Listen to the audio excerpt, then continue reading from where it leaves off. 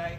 It's really great to see you all here. I think this is more parents than we've ever had come to one of these things, so that's awesome. Thank you for turning out. But it's great to see you all here celebrating the achievements of all these wonderful athletes.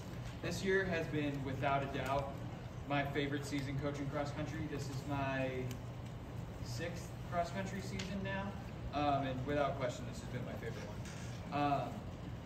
We began pretty obviously with an unprecedented number of incoming runners. I've never had 10 freshmen join the team before, so that was a really great start. We also had a group of really fantastic, well-experienced, talented returners, and that was pivotal in helping everybody progress as we move forward.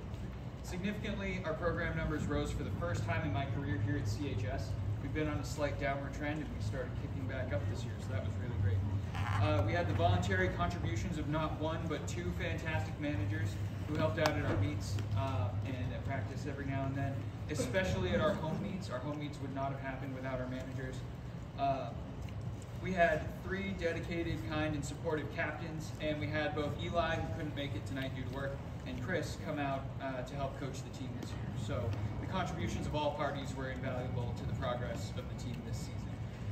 While we didn't necessarily accomplish all of our dreams in the late season, we were certainly still successful. We were not unsuccessful by any means. We showed up with a 6th place finish at States when in every ranking we weren't even mentioned. So the fact that we showed up and got 6th was really significant. Not only that, but the following week when we went to Meet of Champions in the heat on a very difficult day, we moved up over Bishop Girton and Exeter, both of whom had bested us at States. So we were still continuing our progress at that point. In addition to these successes, we had 2 major wins, one at home for senior night, and one at the Cap Area Invite, where we swept boys varsity, girls JV, and boys JV for one of the most dominant performances of any CHS team over the last few years. While we've had many performances and results to be proud of, what I'm most proud of with this team is the steps we made in our team culture. This could be attributed to a wide variety of things, but ultimately this team made a major leap in that we all came to the common understanding that beyond any performance, beyond any challenge or any expectation, there's nothing more important in this sport than the team, the culture, and our own character. Time and time again this season, I saw athletes verbally encouraging each other during races when it's not easy to talk. I saw athletes finishing races and immediately congratulating not only their own teammates, but their opposition as well, with fist bumps, pats on the back, and words of encouragement. When any athlete had a bad day, the response was always genuine and supportive, never anybody picking on each other, never any judgment. Because at the end of the day, we all understand that sports are, above all else, an opportunity to grow, learn, and to become better people, both within our sport and beyond our sport and our outside lives. That is true greatness, and that's what's most important. So I'm incredibly impressed and proud of how this team has taken great steps toward that. This team makes me incredibly proud, and thank you all for such a wonderful season. I keep coming back because of the faith in all of you and what each of you contribute every day. We're at a major high right now, and I know we're continuing to rise, so I can't wait to see how far we go. So thank you. I will turn it over to Chris. If Chris has any words to say, no pressure. Yeah, I just want to thank Coach P for having me come help out. I ran cross country here 30 years ago, probably somewhere around then. And I've coached high school track for over 25 years, but I never had the opportunity to coach cross country. So when he asked if I would come help and volunteer, I kind of jumped at it because it's a sport that I love, and like he was saying, the kids are great, great group of kids, and that's a tribute to the parents and everything like that. So thank you for raising good kids. And the future's bright. They're good. It's a good program coming. So yeah, thanks for letting me help out with that. So it's fun. Thank you, Chris. And Chris didn't mention it, but this was his first cross country season coaching, even though he won New England's individually his senior year. I don't know how you fall off cross country after that. I just went to track. So hopefully Chris will keep coming around for a long, long time. We have lots of recognition and awards to go around. I have 7 more sections to my speech. So we're going to jump in. Don't worry, the rest of these are shorter. I'm going to start with JV letters. So any cross-country program can be good for any individual year. So let's clap again for JB.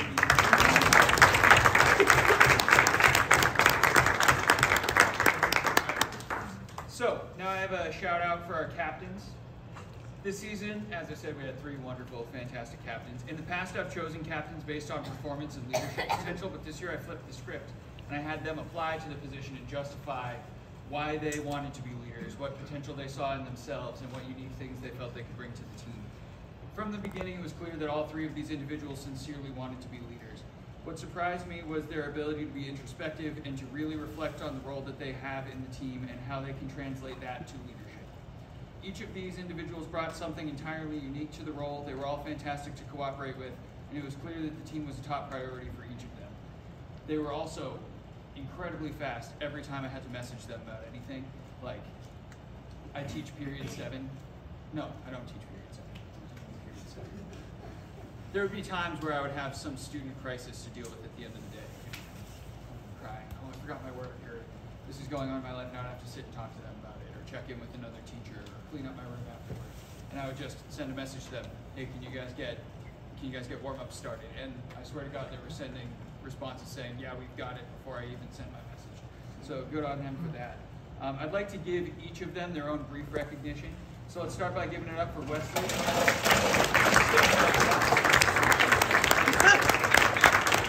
our mindset man. He's an encyclopedia of competition, and he's always ready to talk race strategy or give a solid pep talk before a race. So good on you, Wes.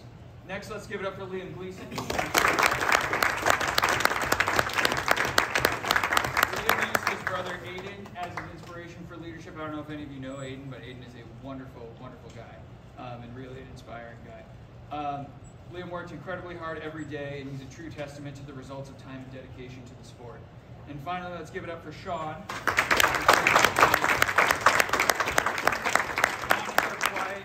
Collective role model. He loves the sport, he loves the team, and he somehow has like a force field that blocks out all the stress pre-race. I swear to God, he went through this whole season, his heart rate didn't get over 60. So let's give it up one more time for our captain.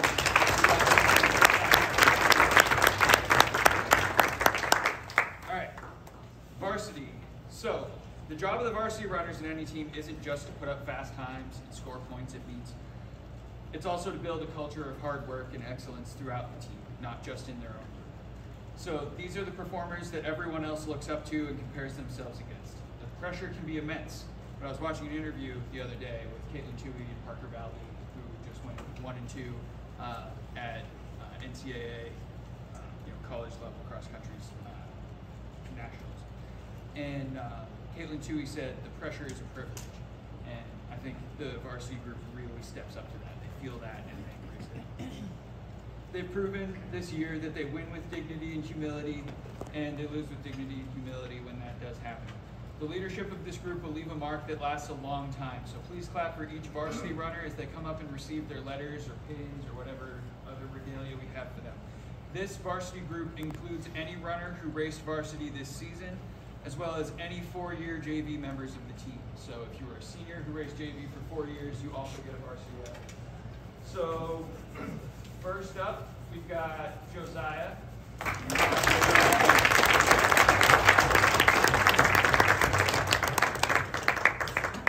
Let's go, Josiah. There you go. 1,000-mile summer for Josiah. Very impressive and nearly getting it right. Next, we've got Liam White.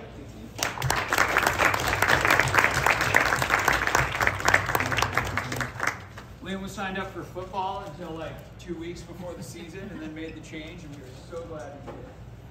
Next, we've got Aldo.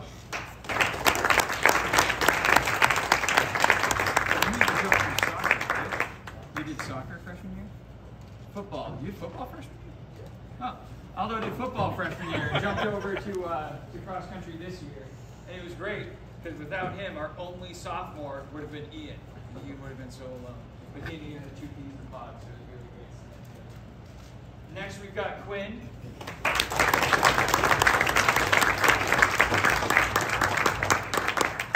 Congratulations, Quinn.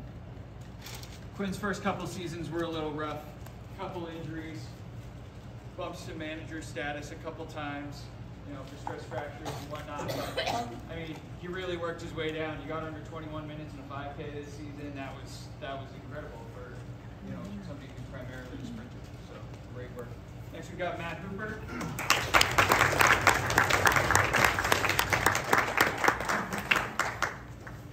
This is going to be weird. I feel like I've never not coached a Hooper game.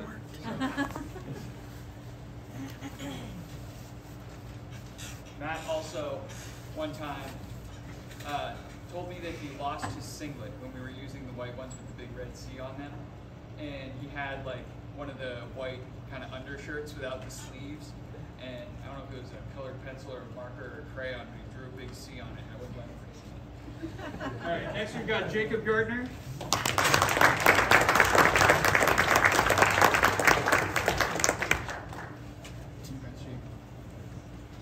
Jacob's going off to the military next year. Doing good. So Jacob was doing Civil Air Patrol and cross country, and he was taking a couple college classes this year over at the Tech. So he was like with us some days and not with us other days. And by the end of the season, I could tell it was really wearing on him. But he stuck it out the whole way through, so that was awesome. Next we've got Tucker.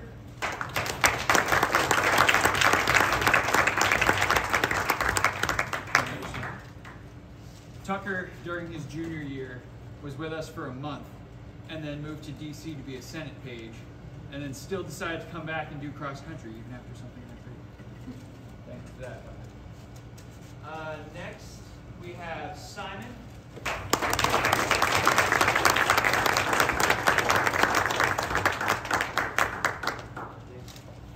No problem, congratulations. Simon's been a 4-year member of the team, and he was a little guy when he started as a freshman.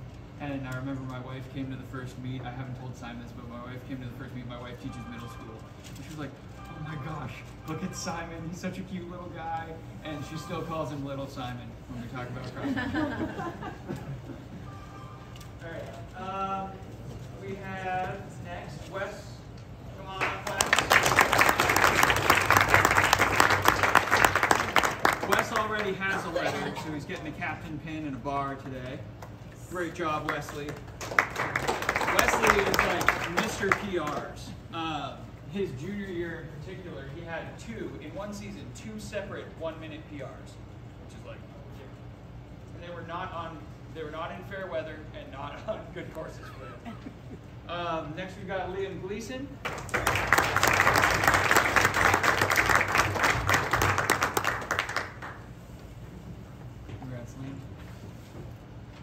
Liam joined his sophomore year, I believe, and I remember we were at states that year. We won states that year, and Liam was our alternate, and it was really, really cold, snowy.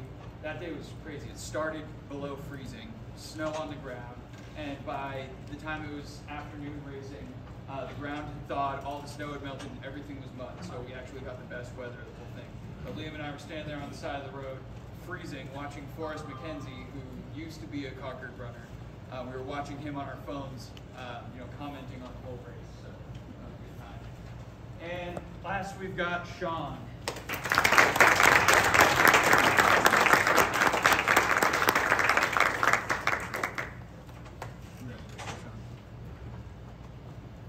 Sean was,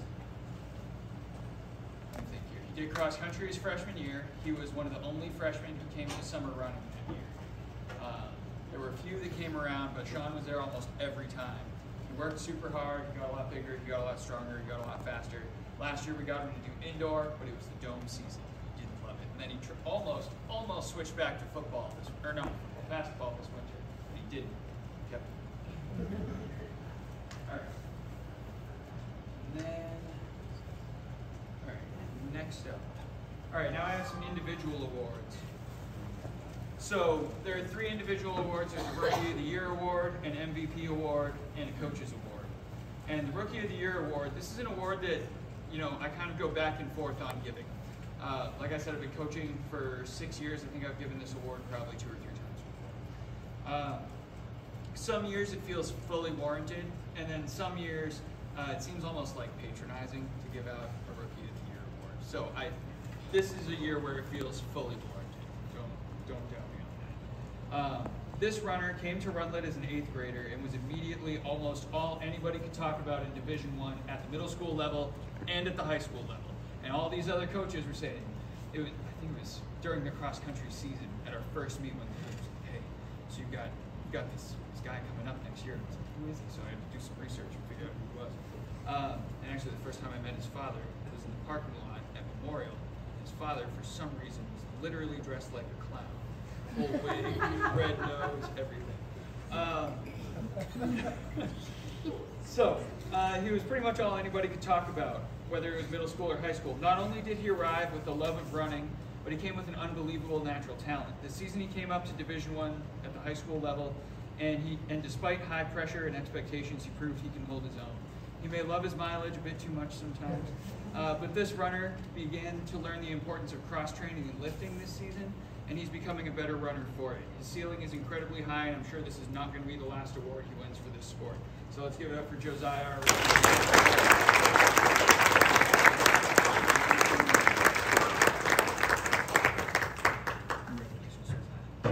Well deserved. All right. Next is our MVP award. MVP and Coaches Award, I've always. So, our MVP award is an award I give every year, usually to a runner who stepped up at a pivotal time for the team, or a runner who helped bring out the best in their peers. This year it goes to a runner who, I believe, found the best in themselves, and discovered a new lens through which to view the sport of running. This runner was always up at the top of the crowd in our races, not just this year, but in the past as well. He was often battling for a first place spot in our lineup this year. He worked incredibly hard every day, and though he had some low points to his season, he took each one as an opportunity to learn and grow. This runner found new peace and joy in the sport this season, and he was an integral part of our team's successes as well as the team's attitude following shortcomings. This individual was always supportive of his teammates, and he provided helpful advice and guidance in practice. For all of these reasons and more, this year's MVP award goes to Liam Gleason.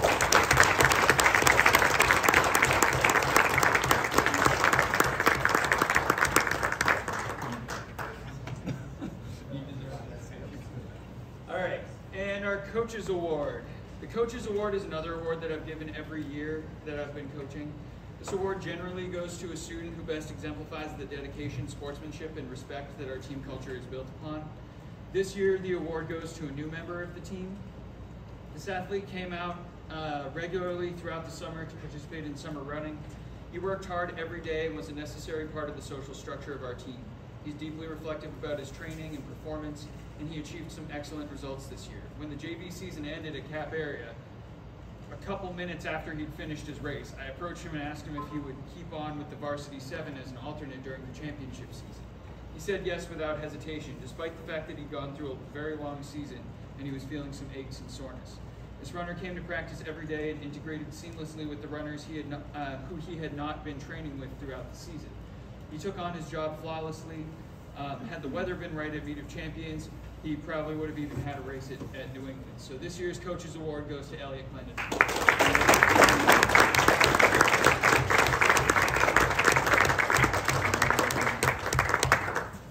And the reason that we're doing this in December, right before Christmas, is because that award, they only put one N in his name. All right, senior gifts. We're almost there, people. 2 more parts. Senior gifts. This season, we have a great group of seniors. All totaled, the 8 of them have collectively just over 30 seasons of cross country, specifically CHS cross country. So there are 4 seasons each for Wesley, Simon, Jacob, Sean, Quinn, and Matt. 3 for Liam, and 3 in 1 month for Tucker. It's the Senate page thing. That's a lot of experience and a lot of impact. To thank these athletes for their contributions to the team, we have senior gifts for each of them. I'm going to call them all up to receive their gifts. So let's give it up for our seniors. This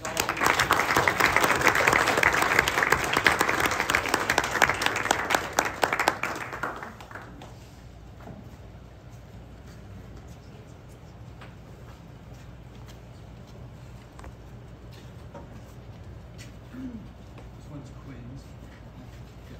Here you go, Quinn. And stay up here so you guys can do a picture of Simon, Tucker,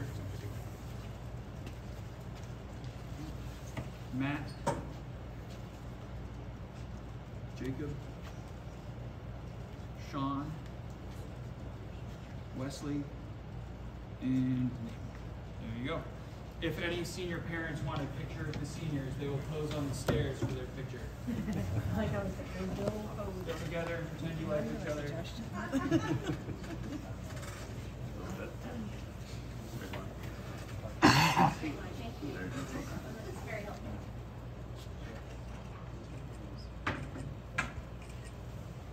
Jason.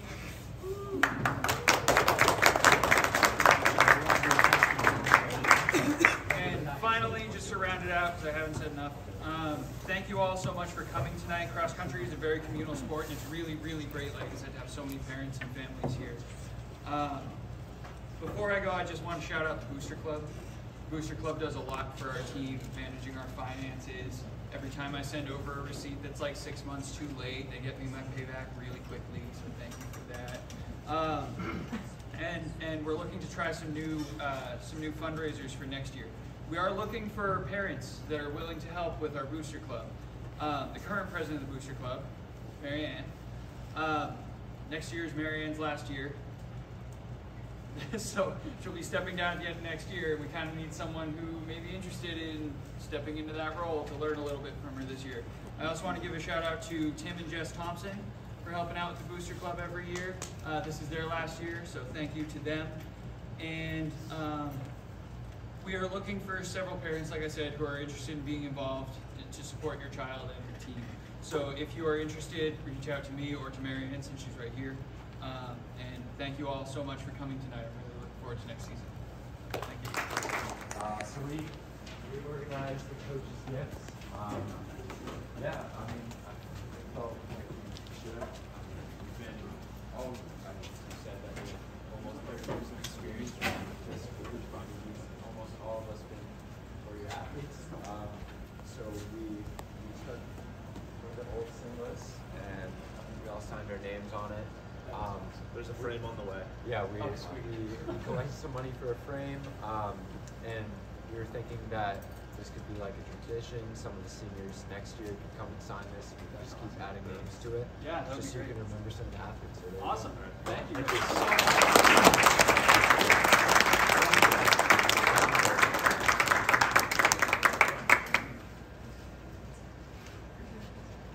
That's awesome. I've got a cork board in my classroom where I have all of the awards that I've been able to keep from cross country for all my time here at Concord. So this is going up there with it. Did they ever send you a replacement?